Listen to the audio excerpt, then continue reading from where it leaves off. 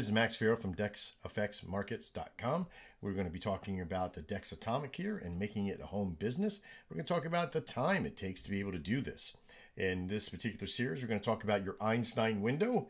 How much time does it take to actually do the actual physical trades, when to trade, and of course, when not to trade. Before we get started, I have to tell you that I've been working from home now for about 10 years, and it has been a challenge at times and a love at others. And of course, everybody I speak to always asks me the same questions about how long does it take? What does it take to do it? Is it something I don't know if I could ever do that? They all have their own statements. What you need to understand, it doesn't take very much time. It takes a lot of discipline and a lot of patience, but it can be done.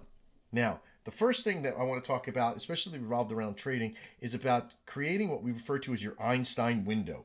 This is the time of the day that you would function the best. Now, keep in mind, if you have a full-time job, if you got family at home, if you got all this stuff that you have to do during the day, sometimes your Einstein window may be when you finally sit down after doing the dishes, or when you finally get down and put your feet up for the long day you've had at work.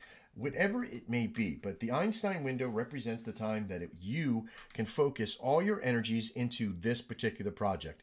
Not have Facebook up, not have Twitter going, not have Prime TV going, or anything else, but you focus all your energies into one focused window process.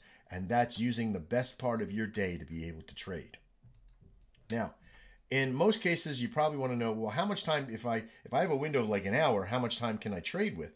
Well, with our Dex Atomic system, we've made it be so easy and so relatively simple that you just need a couple of hours a day to scan the market and be able to look at particular trades that we have on our own system now.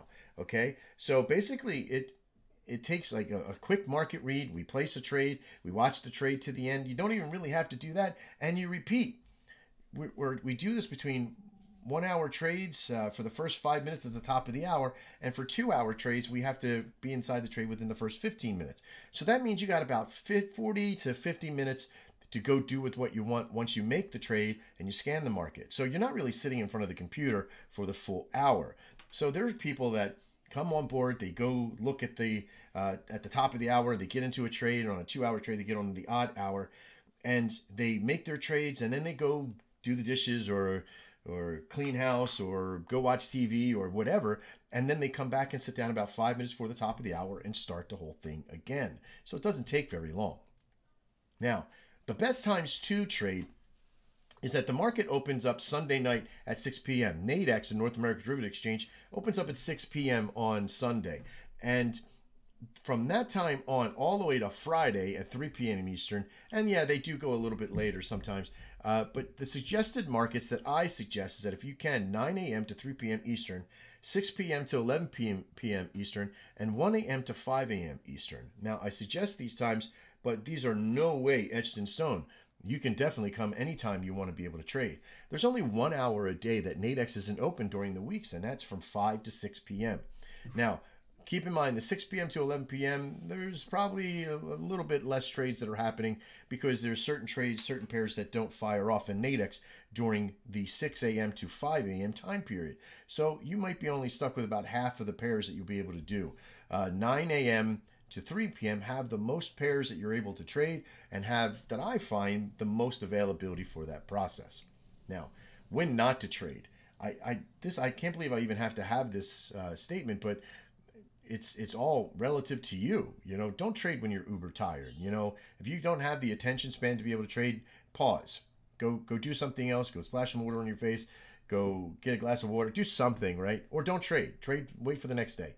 Definitely never trade when you're intoxicated. If you're the person to come home and sit down and have a few beers and see if you can trade, no, I wouldn't do that. This is a work at home process. This is a building a business kind of mentality. You wouldn't drink during the day. Don't drink during this time. And if you find yourself that you can't go the couple of hours without it, then find another process to be into. I don't think this one would work for you so well. And I say don't trade angry. This is more of a joke to Groundhog Day, don't drive angry. But really, don't trade if you're frustrated, if you're angry at the process, or hey, I just lost a trade, let me get into something. Oh, I hate this. Why ain't this working? Or if you're distracted or what have you, or even being too distracted, shut off Facebook, shut your phone off, shut all the other sources out of your way, and just focus on trading. Now, in this segment, we did talk a lot about the time it takes to be able to do this.